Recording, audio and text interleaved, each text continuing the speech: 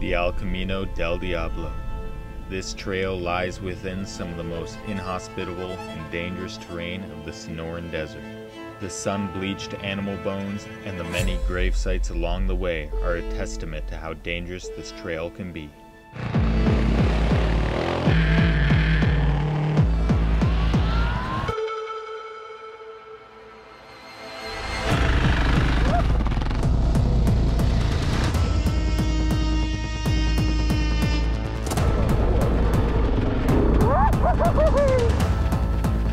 Good thing the new phones are waterproof.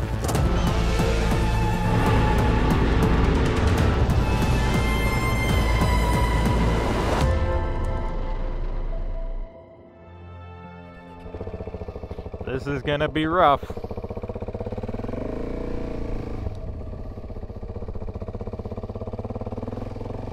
There's a lot of rim benders in here, which are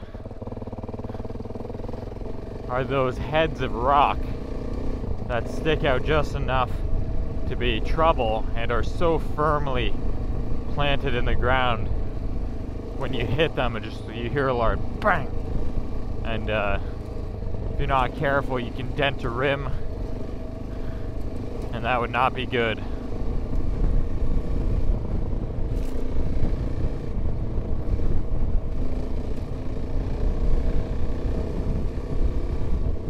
Looks like we've got another little water crossing coming up.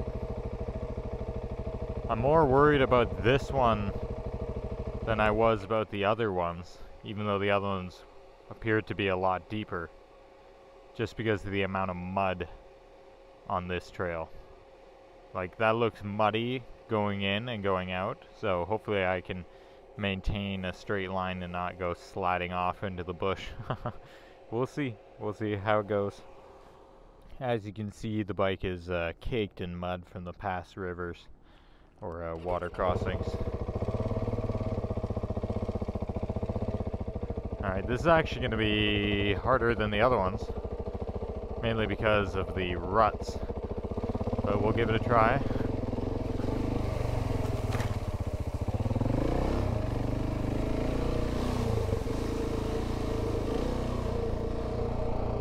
Well, we made it. Not smoothly, but we made it. That was slimy.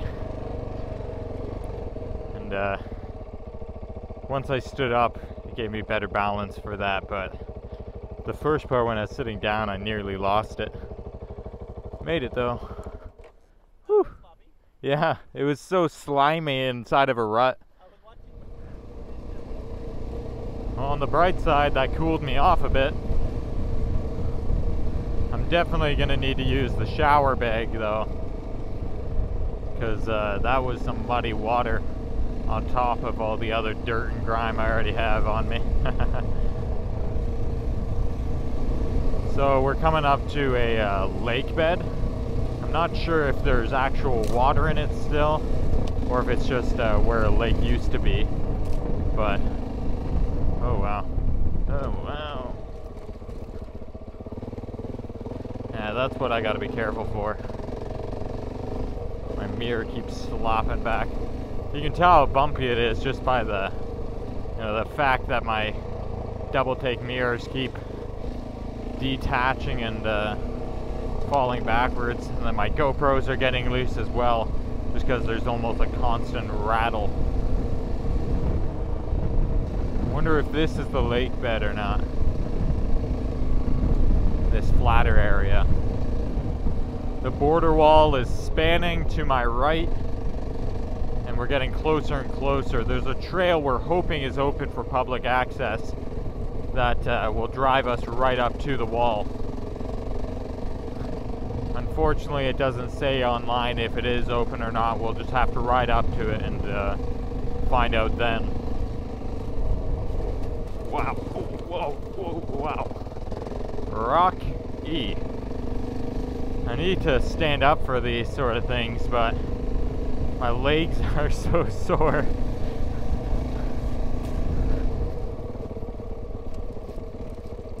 Wow, these rocks do not budge when you hit them, they just stay right where they are and kick your tire away from it.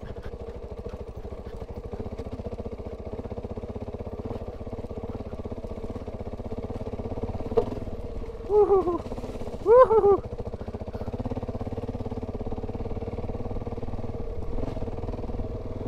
So I don't know how well you can see this, but this is a trail we're on. To give you a better idea of where we came from. Actually, I have no idea. I think we went all through these trails. I'm not exactly sure which ones. And then pretty sure we followed that and around. Yesterday we were somewhere in this area. We've come quite a ways, and right here is the closest the road goes to the border. That's the borderline, and all of that's Mexico. So that's the wall right over there.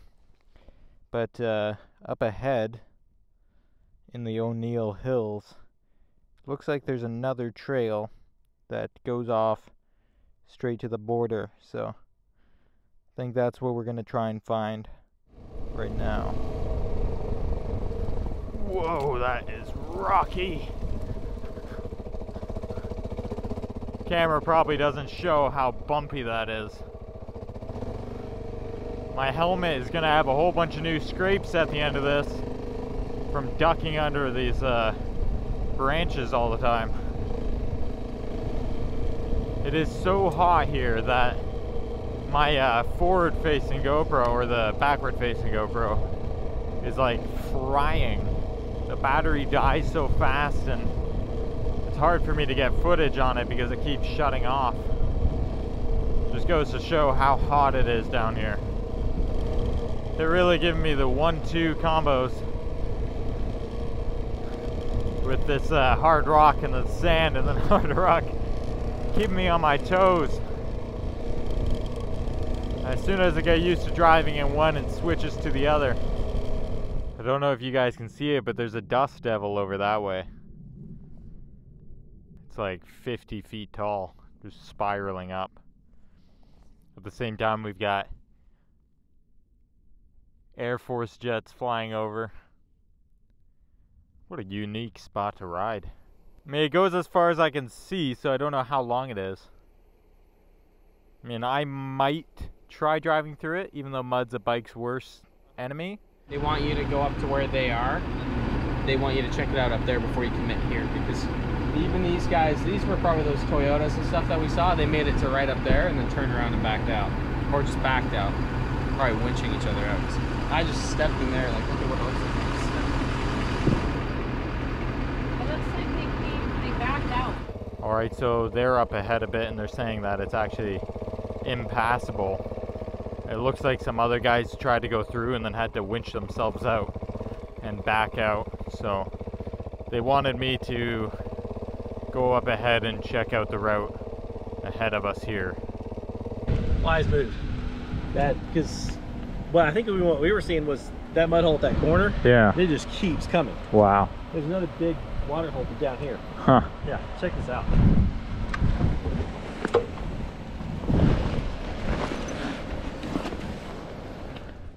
Now wow. Slinging mud everywhere. Yeah.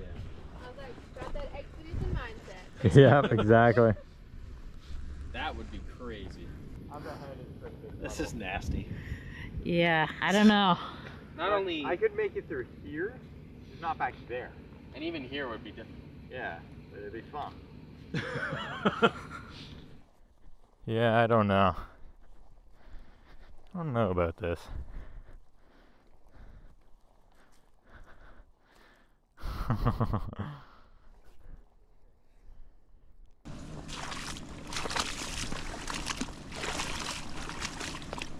Watch out the feet. Whew. Ow. So, that's a no-go. We'll see if there's any more lesser mud to drive through up ahead.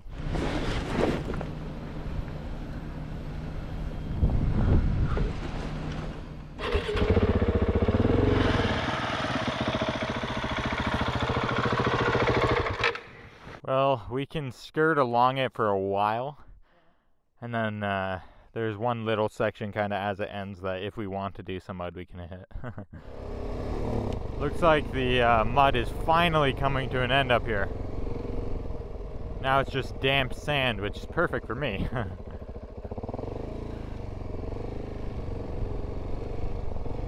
There we go. Wow, that was like 2 miles of just sheer mud and water.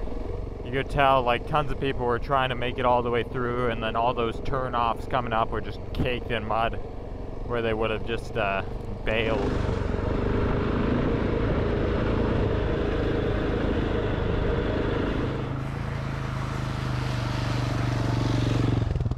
Something I just noticed after a bit of driving after I had gone through that puddle is my shifting lever felt really slippery, kind of felt out of place, and it looks like it did bend a bit. As you can see, it kind of scraped my cover there. Luckily nothing happened to it, but it's definitely bent in a bit more, and on top of that I'm missing the rubber piece, so that's why it was so slippery when it was wet. I needed a new shifting lever anyways. This is the stock one, and these stock pieces are so flimsy. But luckily nothing happened to the stator case.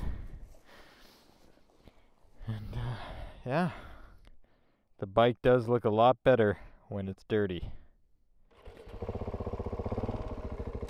I don't know how much more I'm going to film of this part of the trail because it's just kind of long, making up miles right now. So as always, I'll let you guys know if anything interesting happens, and until then, I will quite literally see you guys down the road. Oh, what's this? Papa go well, Aho. Now this looks like an old western.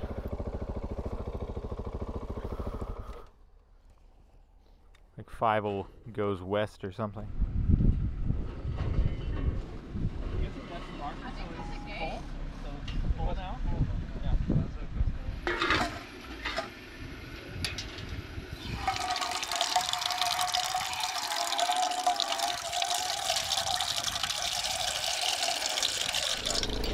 We're coming up to a mine up in that mountain range, I think. So I'm gonna try and get as close as I can, and if possible, walk up to it. Hopefully this one is walk-inable, is explorable. I don't know what it is about this area, but there's something about this sort of thing that I really love.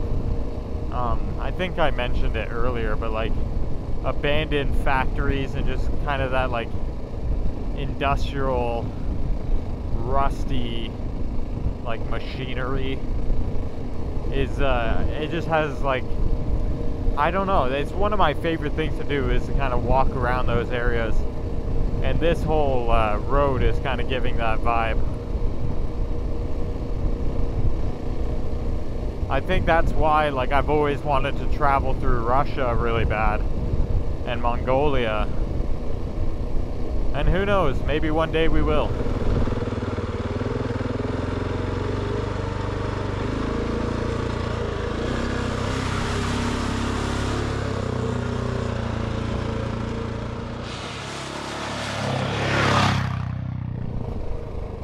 Alright, I'm gonna check what's up here.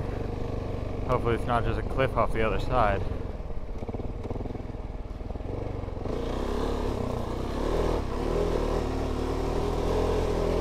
Wow, this is steep. Oh, it is just a cliff off the other side.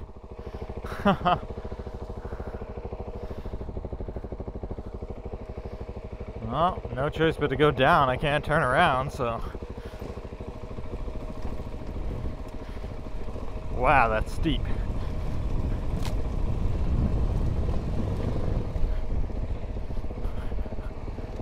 Alright. Well, no, I don't think the Jeep should go up there. just a very steep hill and then a very steep down.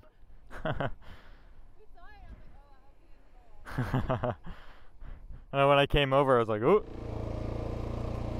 all right, playtime's over.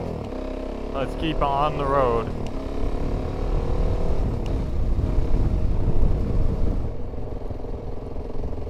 We've finally come out of that sandy gravel area, and now it's turned into just a gravel road. But I guess we're getting more into the green areas because now there's a lot more foliage on the sides of the road. And we're gonna be trying to make our way into Ajo. I'm not sure if I'm pronouncing that right. It's A-J-O, Ajo or Ajo. And we're gonna be camping about 20 miles outside of the town. And then tomorrow we'll finish it up and then part ways with our friends Kara and Eric. So I look forward to tonight's camp and spending time with them before we say our goodbyes. But we still got about 30 to 40 miles left. And it's back onto the sand, so I guess this whole, 60 odd miles that we've been driving the past couple hours is just all sand and gravel. My confidence level on sand has gone up like crazy since the start of this trail, and I feel like I got a lot better at it, and I'm happy about that at least.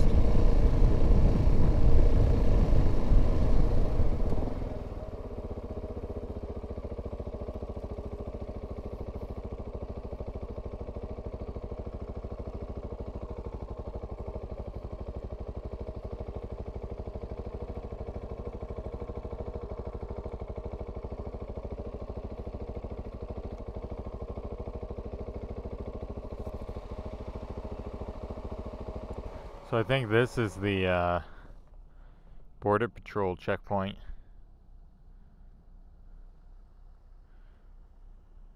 That I was talking about earlier.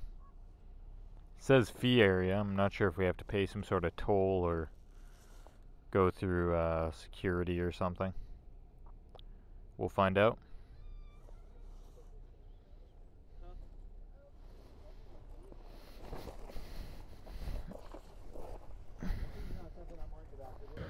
Snack time? Yeah. Bag of tuna. Super yummy.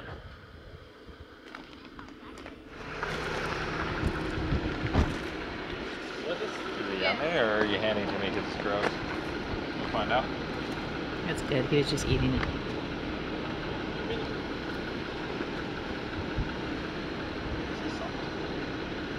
Snacky snack.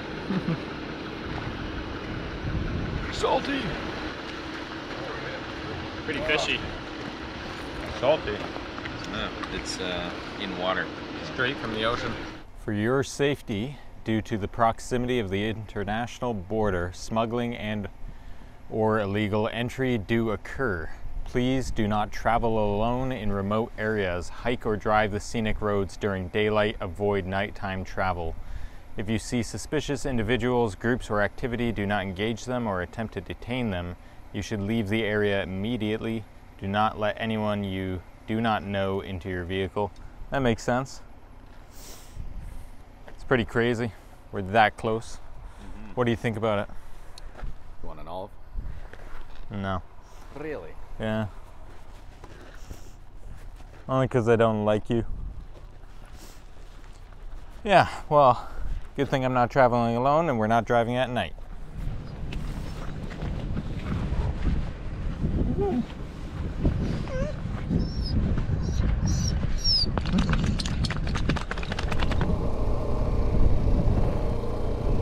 Well, that's pretty neat.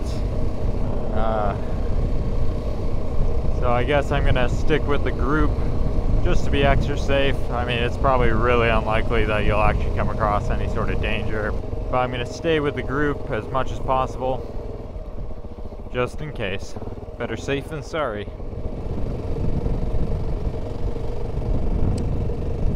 Some sort of sensor or something for the border patrol, but it had a little med kit box at the bottom in case you were ever injured.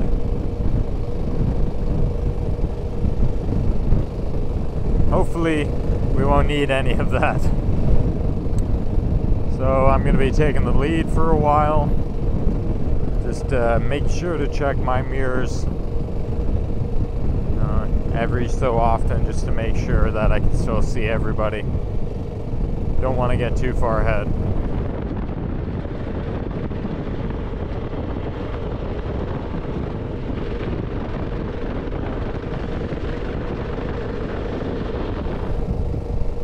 I couldn't imagine trying to cross all of this on foot. Would just be ridiculous, especially, you know, carrying water and everything with you. Like, that mountain range is almost impassable.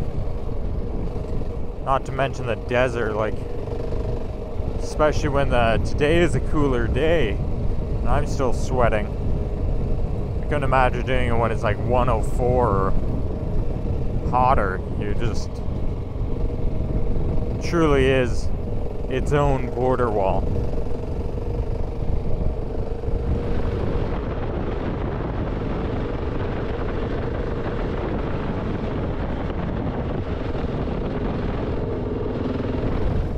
That's a tall cactus.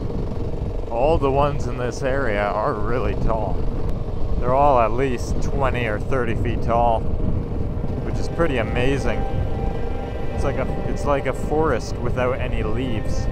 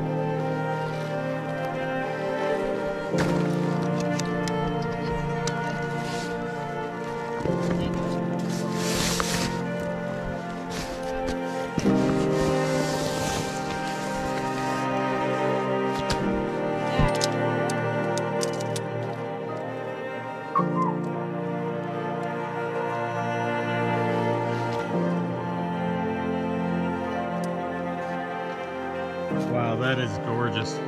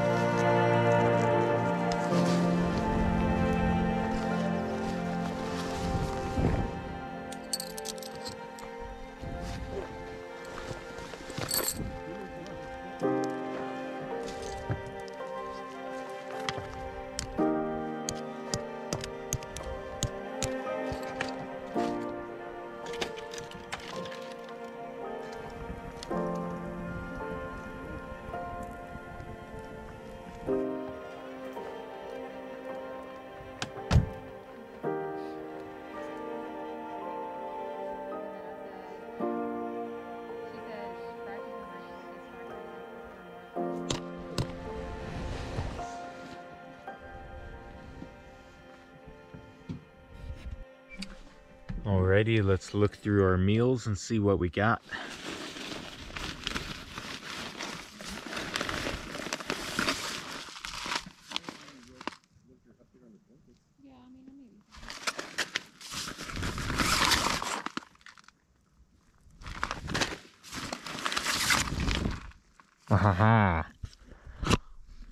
Perfect, just what I wanted.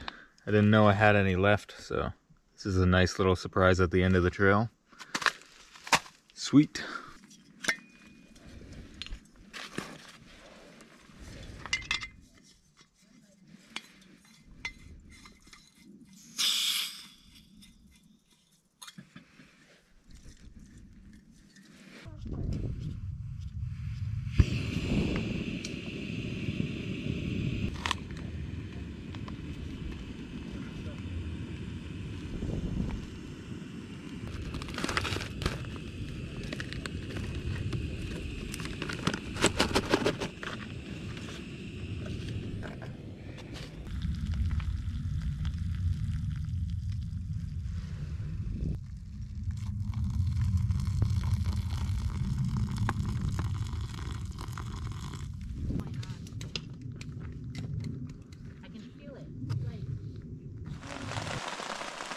Well guys, just a quick update.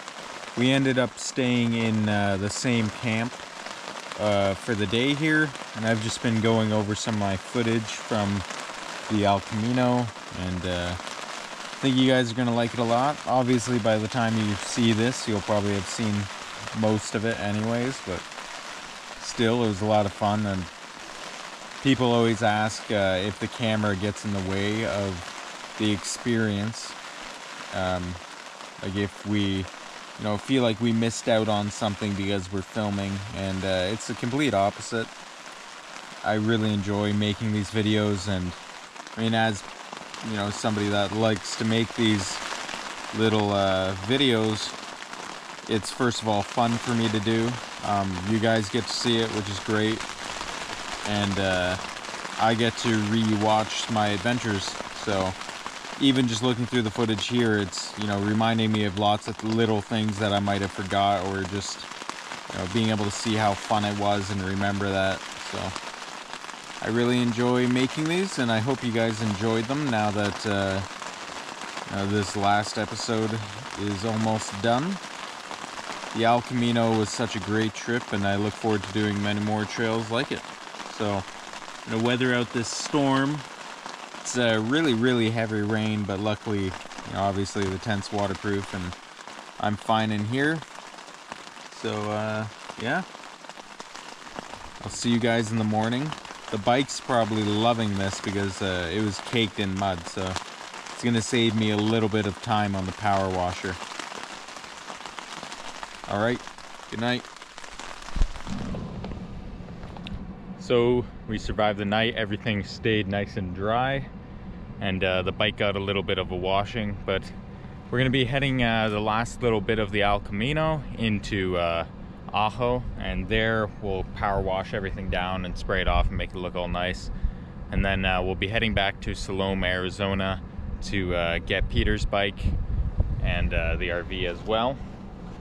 But, and I don't want to celebrate too early, but that was an amazing trail. I'll talk about it a bit more once we actually finish it in about 20 minutes or so.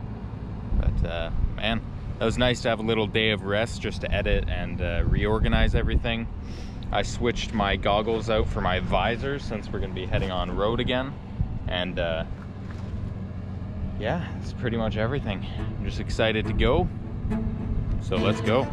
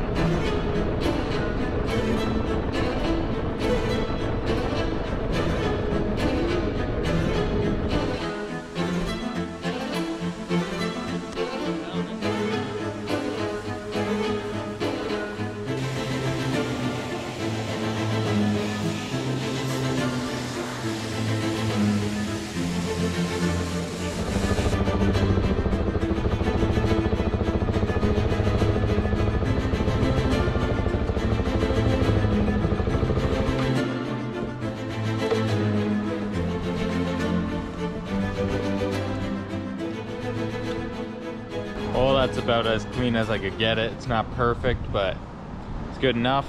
I wasn't able to clean the back as much as I wanted because I didn't have a exhaust plug or a bag to put over it. But I kept it as dry as possible. And it's nice and sparkly now, which is awesome.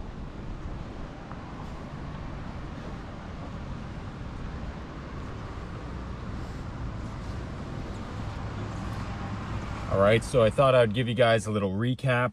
I know the footage got a little bit choppy there near the end, just in the desert and especially on the road with a motorcycle and not that many, you know, charging ports. It got kind of hard to maintain my batteries, so I wasn't really able to film. But I hope you guys enjoyed the El Camino series. That will be the last episode of that whole trail. It was an amazing experience and something that I had wanted to do. Just a long trip on the motorcycle. I had been looking forward to that for a long time because, as some of you guys know, we bought those bikes in 2021, I believe, and we didn't really get to ride them as much as we had originally planned. So that was really nice. But now we're on to the next adventure, and I think a lot of you guys will be excited about it because it's something a lot of you have been mentioning recently. And we actually are on the road right now.